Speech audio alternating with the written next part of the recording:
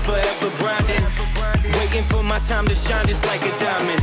But life is rough and I ain't with that funny stuff. I use it all as motivation, but it's hard to have the patience. What's going on, everyone? Welcome back to my channel. It's reviews with I guess Blonde Santa, but you already know who it is. You already know what it is. It's the channel where we grab the hottest, highly anticipated, newest snacks or drinks, and if requested by all of you, newly added food items from fast food restaurants. We then taste them, rate them, review them, let you know if you should eat or sweep, consume, or grab that Grinch broom. Today, we have a limited edition Sprite. It is winter spiced cranberry. I am a little skeptical about this one. I'm not crazy about cranberries, you know, something healthy, veggies and fruits, I'm just kidding. Eat your greens out there, stay healthy. Also, obviously, eat your snacks. You gotta find that in between. A little bit more snacks for me, but all right, you know what, let's just try it, let's try it. Winter spiced cranberry, let's see how it is. You know, it just looks like original Sprite in the can or in the bottle at least. Let's check it out.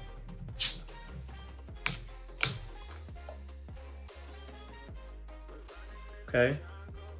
I'm trying to distinguish that smell. I don't want to say it smells like cranberries, but I guess if you were to, like, you know, make a cranberry drink or whatever. I haven't had a cranberry smoothie, if that's the thing. I've never had one, but I guess let's just say it smells like cranberries.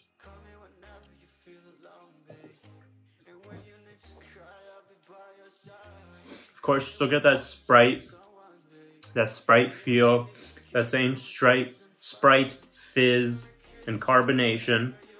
You definitely need to drink more than that though.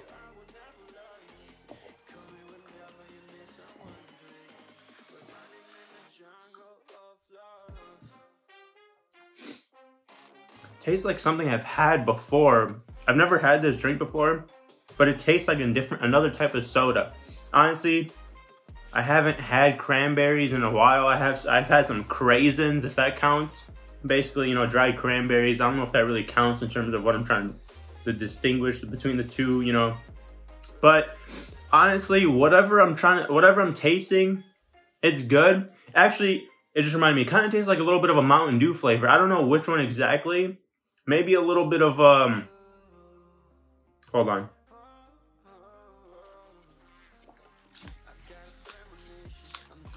It has like a same kick to like a Mountain Dew flavor.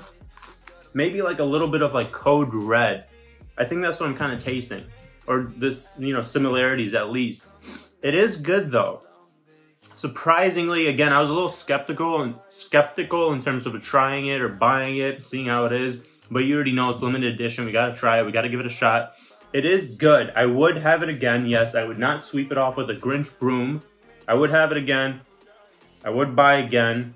In terms of rating, honestly, like I enjoyed what I just tasted. I would definitely, you know, enjoy it during a meal. You know, pop it open, drink it during, like, if you're having a burger or whatever it is. I'm gonna give it an 8.5 out of 10, to be honest. It's definitely not Mountain Dew Voodoo. That was fire. But it does have a very similar taste to some sort of Mountain Dew. I'm kind of feeling a little bit of Code Red vibes with it.